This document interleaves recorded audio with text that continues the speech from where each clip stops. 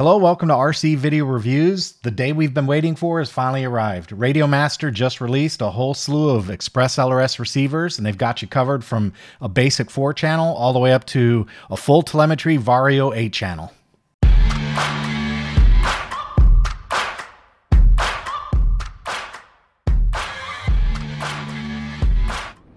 Before I get into the content, I do need to let you know this video is sponsored by Radiomaster, who sent me these receivers for review. I'll have links in the description if you'd like to pick some of these up for yourself. They are affiliate links, so if you use them, just be aware the channel gets a little bit of a kickback, but it doesn't cost you anything extra. I'd like to say thanks to Radiomaster for including me in the review process. As many of you know, I've been in the process of converting my entire hangar of aircraft over to ExpressLRS. I'm almost completely there, and I'll be finishing the job up with the Radiomaster receivers you see in front of you, and one of them's already been flying for a couple weeks already. First thing we'll do is we'll go through the lineup and I'll give you a look at what they've released, and then we'll talk about the individual receivers to give you an idea what the capabilities are and what the specs are. The first receiver we'll check out is the ER4. It's a traditional PWM 4-channel receiver with a single whisker antenna on the back. And one of the really cool features on all of the receivers that support telemetry is it provides VBAT up to 35 volts on a single wire. I think that's just awesome. You do have to solder it on. There is a pin right here that says EXT-V, so you will have to solder the wire on. Fortunately, Radiomaster includes the wire and a little extra heat shrink, so you can cut this heat shrink off, solder your VBAT wire on, and then reheat shrink. So you have everything you need. You just have to connect the wire right there on that external pad. Very simple operation to do that, and you'll be up and running with VBAT on this receiver. Another very cool feature about all the Radiomaster ExpressLRS receivers is they support DC input up to 8.4 volts. I simply can't give enough of a thumbs up for that, because if you're flying an airplane that's got servos that can take advantage of 8.4 volts, it's really nice to be able to plug them into the same power supply if you want. Of course, some of you will say, well, you got to have redundant power. That's fine. But the idea is that you can go up to 8.4 volts if you want. And I think that's just amazing. These receivers all come with a version of ExpressLRS 3.2 pre-installed. We will expect to see ExpressLRS production versions of firmware in 3.3, and 3.3 release candidate 1 is already out. So when they get to the final release version of 3.3, we should see production versions of firmware for all of these receivers. So there's the ER4. Perfect for a part flyer or profile foamy like my Twisted Hobbies Edge. That's where this one's been employed for the past 2 weeks. And it's been fantastic. I haven't had a single issue with it. I love it. All right, next up is the ER6. And I know there's going to be a lot of happy people when they see this one. This is a traditional 6-channel ExpressLRS PWM output receiver. 2 whisker antennas, 6 output pins. There's a battery pin on the bottom, so if you want to bring voltage in on this last pin, you can do that. You don't have to eat up one of these ports if you're using, say, an external BEC. And keep in mind, on ExpressLRS, channel 5 is still used for arming, although in PWM versions of ExpressLRS, you can remap channel 5 pin to something else. So you can set channel 5 to, say, channel 6, and you could set channel 6 to channel 7 if you want. So that way, from your radio, you would output channels 1, 2, 3, 4, 6, and 7. So you don't actually lose the physical pin. You can actually still get a full 6 channels of PWM out. You simply do a remap so you don't use channel 5 for anything other than an arm to the receiver.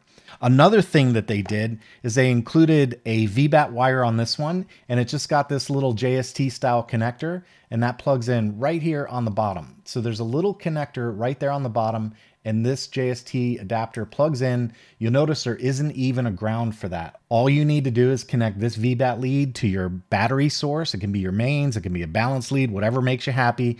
But that's all you got to do. One single lead back to your pack, and you're good to go. You will probably have to go into your telemetry and do an offset and calibrate with a multimeter to make sure that the telemetry voltage value is reporting correctly. So do calibrate it with your multimeter, but single wire VBAT, I just love this. By the way, that is now a flat out requirement for every electric plane I fly. I no longer equip airplanes to fly unless I get VBAT and Radiomaster delivered all the way up to 35 volts. They also include a UART on the back. So there's a minus, plus, RX, and TX, and they include a connector to plug into that port. This port is reserved for future expansions, so you can do things like at a later date, you'll be able to add a GPS or a current sensor or a combined current and voltage sensor, but that's the idea. It's a traditional UART-based connectivity on the back of the receiver to add external sensors. As of today, it's not used, but be on the lookout. I'm sure Radiomaster has plans to deliver sensors that will work fantastic with these ExpressLRS receivers. Next up is the big boy. This is the ER8, and everything about the ER8 is the same, except you get 2 more PWM outputs. You still have 35 volts of VBAT in. You can still support 8.4 volts of voltage in. You've got 2 whisker antennas. The only thing that's different is it's a little bit heavier, and you've got 2 more pins on the back, so 8 channels. Really cool for stuff like a jet, if you've got landing gear and flaps that you want to use, or any other application where you might be using 8 channels. Spoiler-ons, flapper-ons, any of those configurations will now work because we've got 8 channels of PWM output on ExpressLRS. Okay, that covers the standard PWM range. We've got the ER4, the ER6, and the ER8. So you've got 4-channel, 6-channel, and 8-channel. Standard PWM, everything's good there. That's the standard lineup. Next, we'll take a look at the G series. The G series are meant for gliders, and you'll note that there's 2 versions of 8. You've got an 8G and an 8GV, and then you've got the 6G and the 6GV. The only difference is the red G version is no Vario built into this one. The G receivers are meant for competition gliders. That's why you would get the 8G or the 6G. If you want a glider-based receiver with the Vario, you'd go for the 8GV for an 8-channel with Vario, or the 6GV for a 6-channel with the Vario. And by the way, this is the same exact type of receiver that I used in my crash-proof plane setup. So now we can go out and get Radiomaster complete receivers ready to go. All the pins are there, and we've got a Vario. So if you want to build a crash-proof plane setup, you can follow my video and use one of these receivers to do it. First up is the ER6G. Now this one has a little bit of a caveat. You've got channels 1, 2, 3, 4, 5 on this side, and then channel 6 is right here on the back, but notice there are no pins. So if you want channel 6, Radiomaster includes a 90-degree 3-pin header that you'll have to solder into the board. You'll have to move the whisker antenna out of the way, solder it in, and they do include heat shrink, so you can reheat shrink it. And while you're in there, you can also solder on your VBAT lead. You do have VBAT detection on this one, again, up to 35 volts, and the input power is up to 8.4 volts. The range on all of these is 3.5 to 8.4, so 8.4 on the high end. Okay, that's the 6G. Remember, the 6G is intended for gliders, but it does support VBAT, no Vario on the 6G. Next up is the 8G. The 8G is encased in a wrapper. It's like one of these plastic wrappers that is not a hard case. And you do have 8 channels on this one. Channels 1, 2, 3, 4, 5, and then 6, 7, and 8, and a battery input on the backside. So you do have all 8 channels on this one ready to go. And they do include a VBAT pin and some heat shrink in there. So if you want to get in there and solder on the VBAT lead, you can do that as well. But there's the ER8G. Remember, 8G, no Vario. The 8G also includes the UART cable, so that tells me there's a UART port in there somewhere. It's not visible on the backside. You can't see it on either end, but there's going to be a UART connection in there because they have the jumper in there, okay? All right, that covers the competition glider receivers, so 8G and 6G, remember, no Vario on those. The final 2 receivers are the ER6GV and the ER8GV. Everything about these is going to be identical to the competition versions, with the exception these have the Vario built in. Here's a look at the 6GV, and you can see it's got Vario written right there on the bottom. And same deal, you've got 5 channels on the left-hand side and 1 channel number 6 on the back side. Same deal as on the 6G. You'll have to solder your pins in, and if you want the VBAT lead, you can attach that as well, and they include the heat shrink. So everything you need to make that adjustment if you need that 6th channel. And it's purple instead of red, but whatever. This is the type of receiver that I will be using in my crash-proof setups. This is going in my next plane. I have a plane on the way. This one is going in there. It's going to be part of my next crash-proof setup. Thank you very much, Radiomaster. Great timing on this one. The final receiver is the ER8GV. Same deal as the ER8G, except this one's got the Vario. You've got 5 channels on the left-hand side, 3 channels on this side. If you want the VBAT or UART, you are going to have to take the casing off and solder them in. So they include the UART jumper cable and the VBAT wire in the packaging, and they also include an additional heat shrink. So if you do take the cover off, you'll be able to use the heat shrink and get it back on and make it look just like it came out of the factory. I'm not sure in this receiver where that UART connection is, but they do include the UART jumper cable, so I'm just going to assume that there's one in there. Next up, we'll get the ER8 out and bind it to the radio and take a look at the sensors and the telemetry data that comes back from the receiver. All right, I've got the radio powered on, and I've been saving one last little trick Radiomaster has up its sleeve with how battery voltage is reported on these devices. So here's what we're going to do. I've got a battery connected to an ESC. So an ESC, and the ESC will put 5 volts out on this wire, and my balance lead right there should measure somewhere around 11 and change on voltage. So I'm going to connect the VBAT lead to that red wire on the balance port so you can see the voltage. But if you don't use the VBAT, the receiver reports the voltage coming in on your BEC wire, which I think is really cool, and it'll toggle back and forth. So if you have no VBAT, it simply shows you the voltage coming in from your BEC. In other words, on the voltage rail of the receiver. If you do use VBAT, it switches over to that one automatically, and it'll go back and forth. It's really cool. Check this out. First thing I'll do is connect the receiver, and I'm just going to pick an open port. I normally put my throttle or my BEC on channel 3, so I'll just do that out of habit. One caveat regarding the ExpressLRS setup, because they don't have the firmware released yet, that means you can't compile and add your binding phrase. So the way you're going to do that is turn the receiver on, let it go into AP mode, connect to ExpressLRS RX, and then open up the web UI 10001 in your browser and put your binding phrase in. And they are running version 3.2 of ExpressLRS. So you'll need a 3.x version of ExpressLRS on your transmitter. Now, I've already gone into the web browser on this one and set my binding phrase, which is why I have a bind. And when you do get a bind, you get a solid blue. And you can see I have telemetry here on my radio. I mentioned earlier in the video that you need to calibrate your voltage sensor, and I'm going to show you how to do that. So the number that we see on the screen right here, RxBAT at 5.5 volts, that's reporting the BEC voltage on the rail on the receiver right here. Here's my VBAT lead, and that's not connected to anything. So that means we're getting telemetry on the receiver input voltage, okay? Now what I want to do is check that voltage with my multimeter. The way I'm going to do that is I've got a pigtail with the bare ends right here. I've got plus and minus. So I'm just going to plug this into the receiver. Remember, it's a common voltage and common ground, so any pin I want I can use.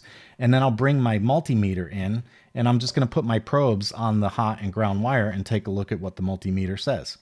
So I'm seeing 5.54 volts. That looks pretty good to me. And no, I did not calibrate this. This is the way it came out of the factory. So that makes me happy. I'm good with that number. Now, the next thing we want to do is take our VBAT lead and connect it to the positive lead on our balance plug on the battery. And we're only doing this to calibrate. You can connect it however you want. I'm just doing this to give you a demonstration on how to calibrate. So right now we see 5.5 volts on the screen. I'm going to take my VBAT lead and put it on the positive side of the battery. And when I do that, you'll see the voltage over here jump up to 11.3 volts. And if I remove the VBAT lead from the battery, it's going to go back down to 5.5. Pretty cool, right? So touch the VBAT lead, we jumped up to 11.3, remove the VBAT lead, and we're down to 5.5. It just automatically toggles back and forth, which I think is really cool. Now, let's check this battery voltage with my ISDT backgo checker.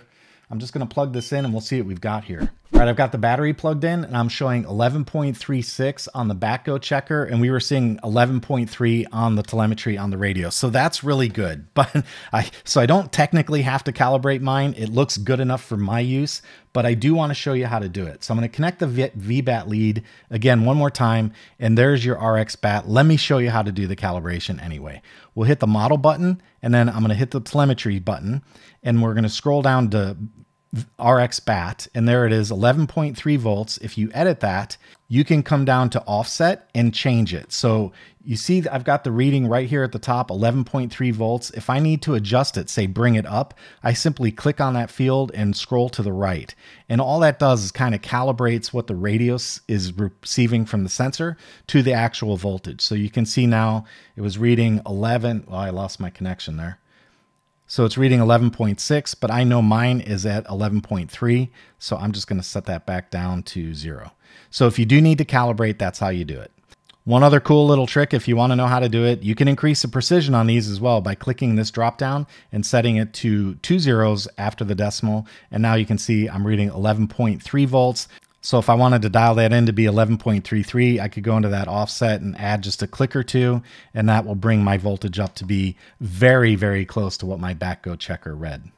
All right, that's it for calibration. The last thing we'll do is take a look at the sensors. So you've got one RSS and two RSS. Remember, that's because we have dual antennas. So you've got RSS signal from both, RSS1 for antenna 1 and RSS2 for antenna 2. We've got RQLY at 100%. This one tells you what antenna you're on. So that's flashing number 1. That means we're using antenna number 1 for our communications.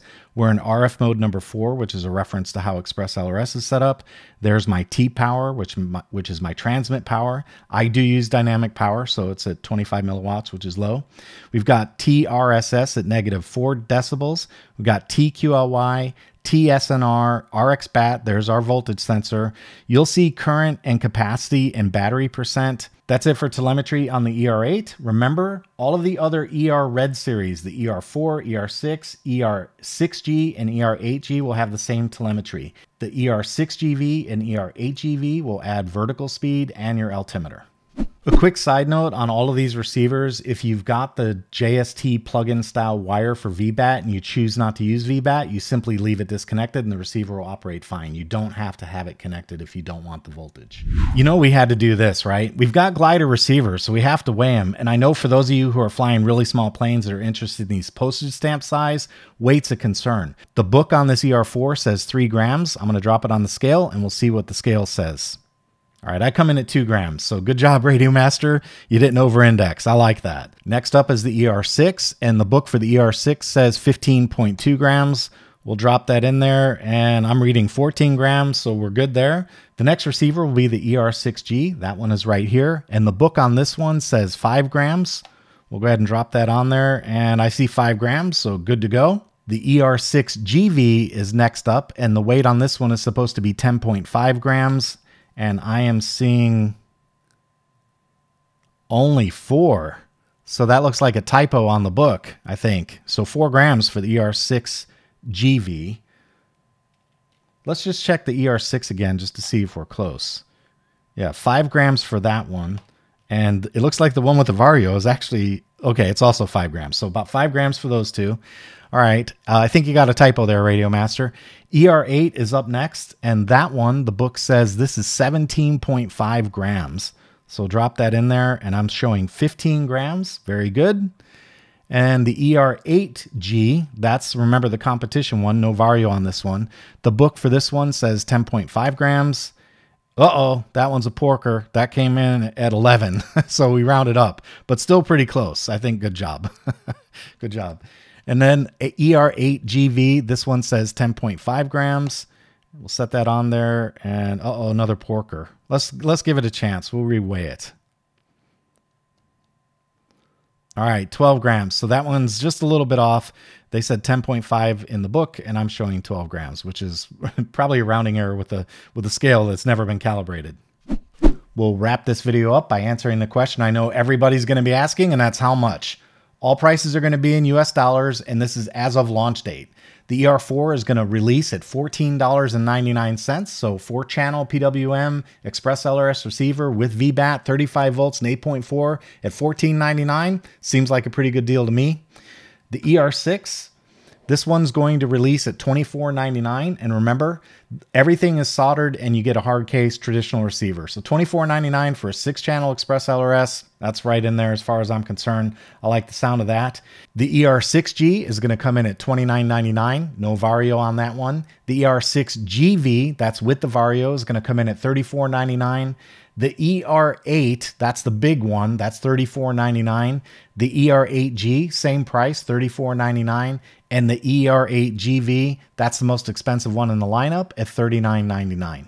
Links for all of these will be in the description, so if you want to buy one for yourself, I'd appreciate it if you use my affiliate links. Radiomaster, great job. I think you guys hit the cover off the ball. You hit all the key points that I think a modern receiver needs to have. You've got the best firmware, you got VBAT up to 35 volts, 8.4 volts in, and you've got a wide range of selection from a little postage stamp 4-channel all the way up to a Mac Daddy ER8GV with the Vario and vertical speed.